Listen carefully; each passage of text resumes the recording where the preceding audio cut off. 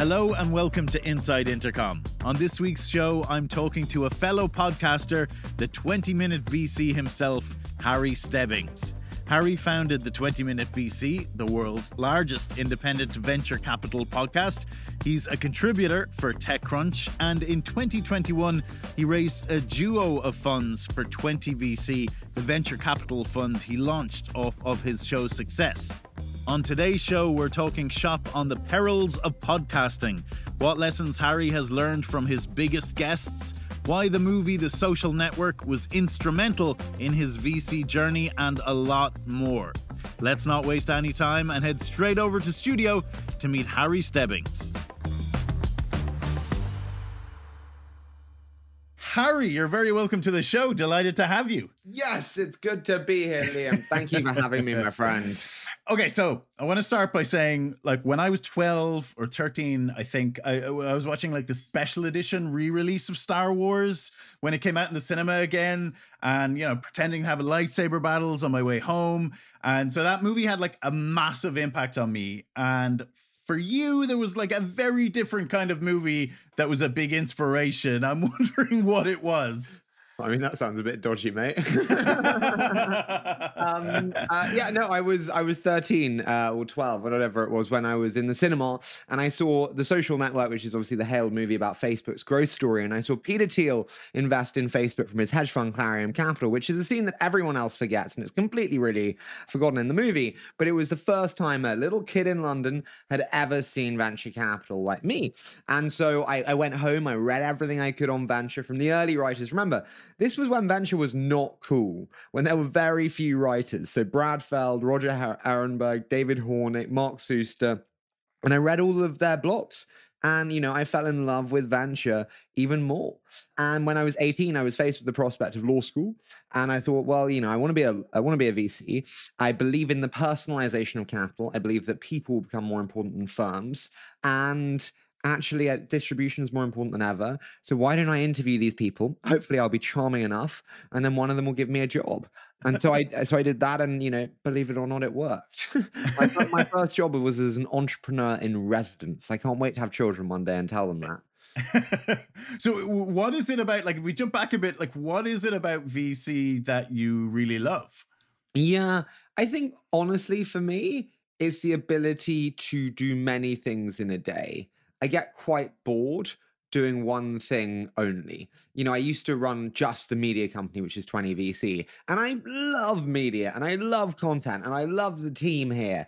But just doing that, it's not, you don't learn at the same rate, I find, than I do when I do investing as well. You know, I'm learning about, you know, health tech. I'm learning about, you know, next generation of GPT-4. I'm learning about, you know, whatever that may be. And so it gives you this breadth of learning also with the people that you work with, not only the material itself. I learn from the founders that I invest in. Hopefully they learn from me too, but it's just the breadth of exposure that you see is unparalleled. And I love investing as well. I think people really mistake it with me. They're like, oh, Harry, the podcaster who like invests as well. No, you don't get it. I fundamentally leverage media to be a better investor. I did media to invest. I didn't happen to move into investing. So, like, can you help me connect the dots between that initial kind of boyhood inspiration to deciding to set up the podcast? You know, what happened kind of in between on the lead up to the podcast? Well, I honestly, I read all these blogs and I was like, wow, there's actually a generation of really awesome investors. And I mentioned some of them there. But when I go onto Tim Ferriss or any of the mainstream media channels, I see, you know, Ben Horowitz or Mark Andreessen, and they are fantastically smart, wise individuals. But there are many more. Why aren't we covering this generation of very interesting people who've seen booms and busts like I haven't, and seen incredible company growth like I haven't, and many haven't? Why are they not being interviewed? And so it was like, hey, there's this generation of like unloved investors. I know it's very different now. that are not getting any interest or exposure. And there's a lot we can learn from them. And so, you know, I went and thought that I'm going to do it. And I honestly, I think, you know, the most important thing is the first step. So many people fail in life just because they don't take the first step. And the first step, it's important, I think, to tie to like a financial commitment. I remember buying the domain name and it was like £30. Liam, when I was 18, like £30 was not that was Yeah, like, it was a lot. and then I bought a microphone for £50. I mean, now I'm in. Like, I have to be in here.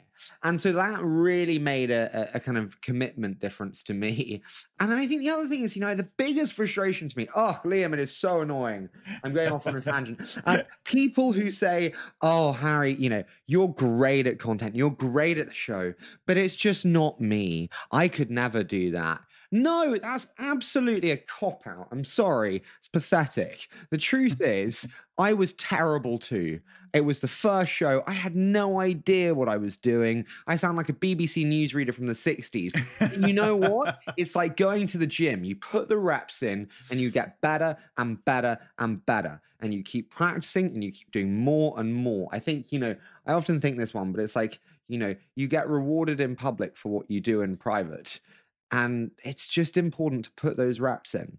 Yeah, no, you're absolutely right, because that's the thing I get asked the most. You get sick like hearing your own voice, but like after a certain point, you don't even hear it anymore. It doesn't, it's not like that thing where you were a kid and you record yourself and you're like, oh, I can't believe I sound like this. It's once you get over that hump, it's actually, like you say, it's way more smooth sailing. Yeah. But you have to get over that hump. Yeah. And you have to appreciate that actually, you probably will be embarrassed by your first V1 yes. And you will get better over time. My mother's, now becoming a Pilates instructor, and she's really fucking nervous. Am I allowed to swear? I don't know if I'm allowed to swear, but whatever. Go for it. Yeah, she's really nervous. I'm like, you know what? You probably will be quite bad when you start. And she's like, that's not the advice that I thought you were going to give me. And I'm like, no, but you will get better and better and better. And you will look back and realize that actually you've grown and you've developed. And that is how we are. Just keep going. And like a lot of VCs, I think that we hear about kind of fell into it, but would you kind of recommend people should be a little bit more strategic about it? Yeah, I the one thing that I also don't have any time for. Oh, I really want to do venture, but I don't know, it's really difficult to get in. No, it's fucking not.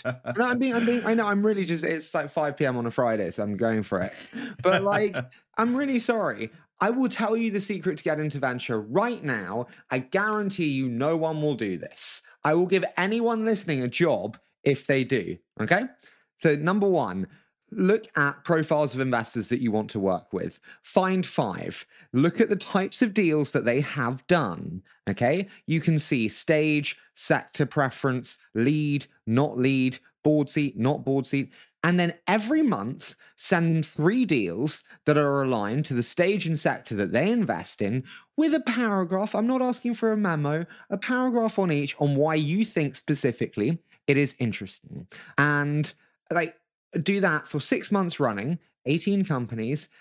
You may not hear anything back for 3 months. I guarantee you, if you do that to those 5 people, you will get at least 2 job offers. If I got that for 6 months, I would give someone a job at the end. You know what? I've tweeted it. I've told people. No one has done it. People don't do the follow-up. Well, this is it. We're putting it out there now.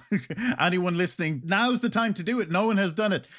When you started, what was the actual interviewing like? We're talking about kind of trying stuff out at first and being nervous. And there must have been some kind of apprehension of talking to all these kind of, figures from the world of tech and VC at the start.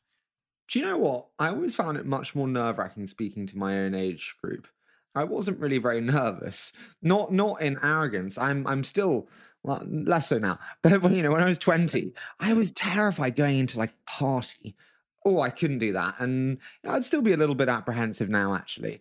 But getting on a call with Guy Kawasaki, who was my first, or interview, or any of the other early interviews. Honestly, we had an agenda. We had a shared passion up front that was, topics that we wanted to discuss.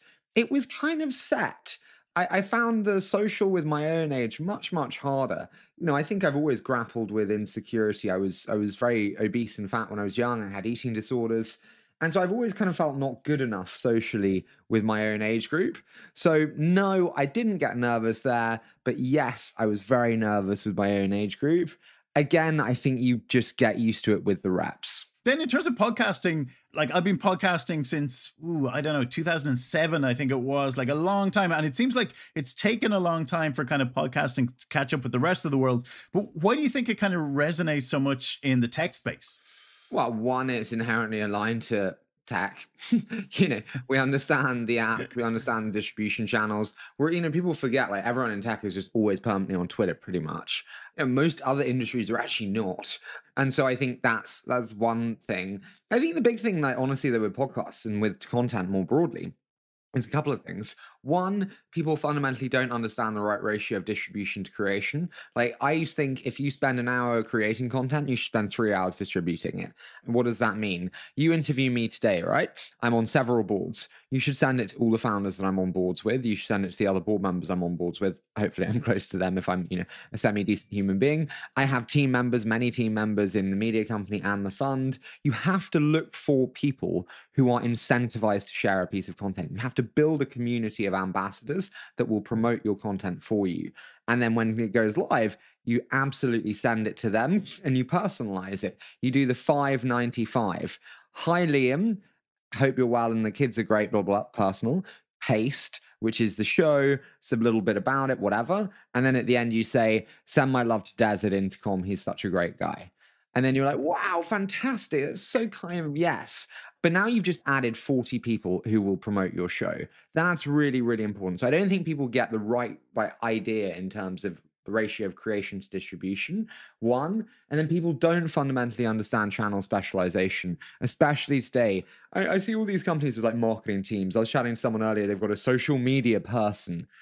Well, how ridiculous. What it takes to win on TikTok is so different to what it takes to win on LinkedIn or what it takes to win on Facebook. We have individual teams that are absolute scientists at all of them. I always joke that we're kind of a podcast and most of our people should work at NASA, which might be a misallocation of today's brightest minds and resources. But channel specialization today is more important than ever. And I find that is another very misunderstood kind of thought piece in content today. Has there been a podcast in space yet? Maybe you could be the first person to do that. I don't think there has. I would love to. If Elon wants to do it with me, I'm game. And kind of like you were saying there, like anyone starting a podcast seems to have this dream of instantly making a fortune off it, which is obviously a lot harder than people think. What approach did you take to monetizing the 20-minute VC? Well, number one, unless you have an existing brand or distribution channel, like some do, or like many celebrities do. I didn't make money for 2 years. I think it took 2 years before I gained 2,000 plays per show, which is not very much. I mean, that really is quite a long time. It's about 300 shows. So I think one, people fundamentally give up too soon.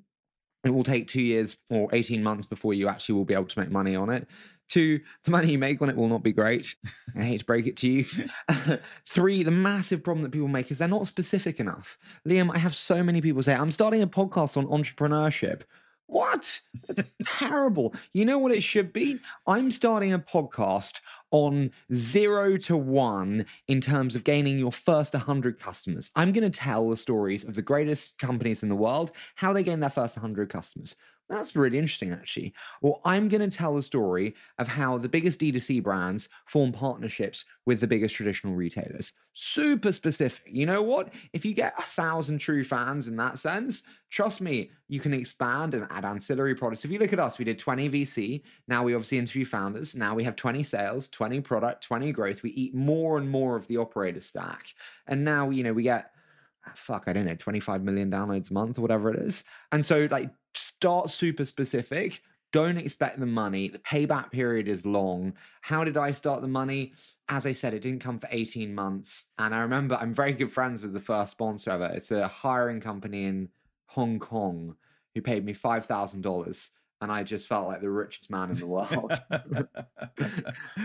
It's funny, because people do kind of think I'll do my first episode and where can I get my first sponsor to give me that money? And like you say, their podcast is their idea behind it is just like, I'm just going to interview like interesting people. Like literally that's the pitch. I'm going to interesting people. There's nothing beyond that. I never did it for the money, Liam. Yeah. I still don't do it for the money. Yeah. Like I do it because I love it.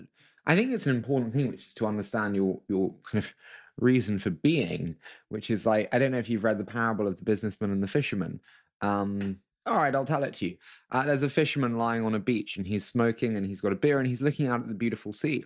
And this businessman comes to him and says, "What are you doing lying on the beach? You could be out fishing and making more money." And he goes, and then what would I do? And he goes, "And then you could hire more fishermen, catch more fish and make even more money." And the fisherman goes, "Huh, and then what would I do?"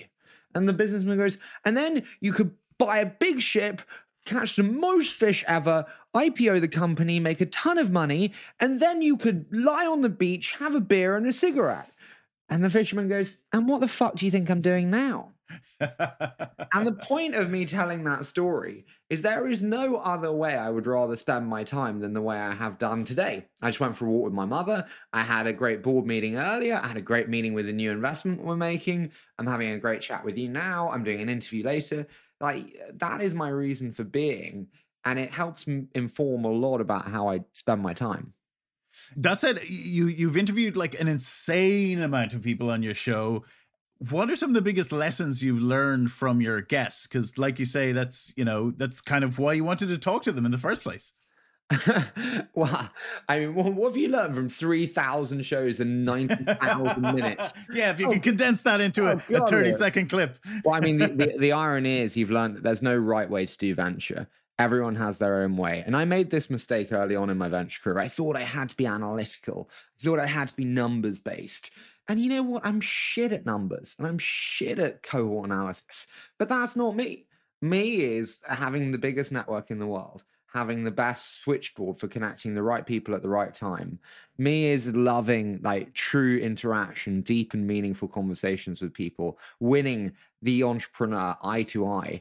That's me. So like lean into your strengths. And I think this with hiring too. I look for the pointiness in people, which is like, I don't care if you're shit at 9 out of 10 things, but what are you really fucking world class at? And then I'm going to double down on that. The truth is not many people are really, really world class at something. And so that's what I always look out for. What have I learned beyond that? You know what? It's an interesting one. No one's really free. The only people who are really free are those that don't have a boss. So you'll look at all these famous VCs, they all have a boss. They all have LPs, and they are our bosses. And then you look at people like Emil Michael, who is the former chief business officer at Uber, who had an amazing show with me.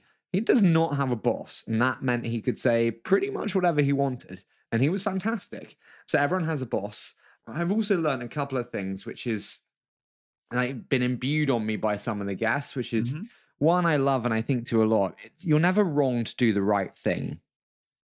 And it's like in every situation that's tough, I'm like, well, what's the right thing? Okay, that's hard, but I'm not wrong to do it. I think about that often. I often think also, you know, I got taught this. I can't remember if it was Howard Marks or Bill Gurley or Michael Eisenberg, but they said, you know, nothing's ever as good or as bad as it seems. This too shall pass. And they were talking about, obviously, markets and market downturns, which I think about often. And so there's a lot of like tidbits which have really informed how I think. One of my closest mentors, Mark Evans, taught me one. It's not from the show, but I love it. It's a Maya Angelou quote, which is, you know, it's not what you say, it's not what you do, it's how you make people feel that is important. And the truth is, Liam, every meeting I want you to leave and go, wow, that was interesting, that was fun. I'm going to remember that meeting. It's how you make people feel that is important. And I really think to that. Something you mentioned there of this too shall pass kind of makes me think of the tech landscape at the minute changing. You know, it's obviously changed dramatically in the past few months. How is the downturn affecting the VC space? I mean, it depends, to be quite honest. It depends what stage you're in, and it depends what your LP structure is. So we might be getting too VC like, but if you are in a tier one brand or have tier one LPs, you're continuing to deploy as you always have done, because you have no fear of fundraising again. You know that if you come back next year, no matter what macro environment we're in, you're still going to be able to raise. So you're going to deploy probably a little bit more cautiously, but you're going to continue to deploy as you always would do and have done. You know, and very luckily, that's where 20 VC is. We've got great investors in us. And so super lucky in that. Important to always remember, you know, fundamentally investors have to continue investing throughout market cycles. So that's some. But then there are another class of VC, which is, you know, bluntly, where you're not sure that you're going to be able to raise your next fund. And then it's a very challenging environment, bluntly. And, you know, you do pause deployment in a lot of ways. And we've seen that a lot. And so I think that's happened. Weirdly, you know, you see price inflation in some weird areas. You know, a lot of multi-stage funds have moved earlier and earlier because they want to still deploy capital, but they don't want to deploy the 25 million Series A. And so they're much less price sensitive. They're increasing the supply of capital at pre-seed and seed. And so the price is actually going up, frustrating and challenging. Series A's and B's, difficult. Best companies are getting their rounds done by internal existing investors. So there's adverse selection on those that are raising. They probably don't have support of their internals, and they're not the 0.11% that we do want to be investing in. And then the Series C and D, all the multi-stage funds are like, you know what?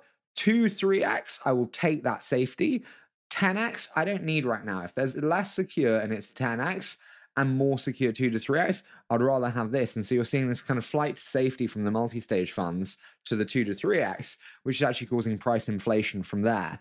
So it's a challenging time, I think, to be investing. I said the other day to our team, I think the worst time to be investing will be the next 6 months, but I think the next 5 years will be the best time to be investing. We have not had global problems like we do today, Liam, for, you know, I think hundreds of years. I think the world is in a really, really challenging situation. But technology is the only salvation. And if that is the case, then, you know, we should be best positioned to invest in a golden age of innovation. So what's next for you? Do you have any kind of big plans or projects coming up? I know you always have something on the go. I mean, there's so many. I think honestly, it's very simple. I want to continue loving what I do every single day, as I always have done, which is very lucky. And then I think the other thing I would say is, like, just continue working with amazing people I respect and admire. I think the people you surround yourself with is kind of who you are and who you become. And so ensuring that I love my team, I respect my team. And I think really importantly, I'm not into a lot of the new age woke management techniques. Sorry for everyone who is. But, like, it's really important my team feels safe. They can come to me with anything. And I love leading them, actually. I didn't expect to enjoy leadership. I thought it was like, boring, it gets in the way of execution. Love leadership. And I want to build the best, highest performing team. So I think we're 1% of the way there. And you just got to keep fucking fighting, man. Brilliant. Well, listen, Harry, thank you so much for joining me today. It's been a pleasure. Man, it's been great. Thank you so much for having me, and I really enjoyed it. I hope you enjoyed my conversation with Harry Stebbings. Intercom co-founders Des Traynor and Owen McCabe have both appeared on episodes of the 20-Minute VC, and the links to those episodes are in the show description. I'll be back next week with another great episode, but in the meantime, if your ears are hungry for more, we have an archive of hundreds of sparkling conversations with everyone from HubSpot CEO Yamini Rangan to Andrew Chu, a general partner of Andreessen Horowitz. That's all for this week. Thanks for listening. This is Inside Intercom.